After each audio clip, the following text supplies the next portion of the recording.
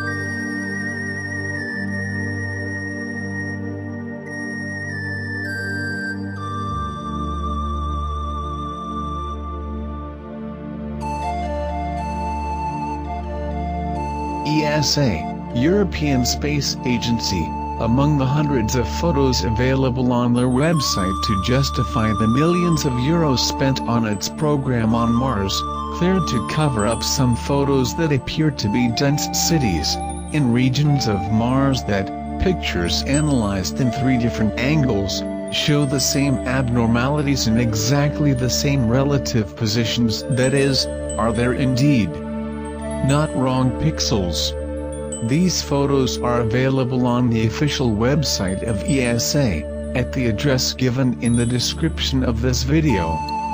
ESA tried to lighten the photos in the overview to not show anything, but some experts sifted through the hundreds of images, months of work, up to discover the cover-up, rudimentary decolorization of pixels in the photos of Hale Crater.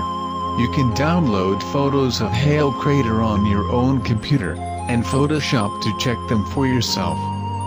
There are various geometric shapes such as domes, roads, buildings of various types such as cones, towers and reservoirs.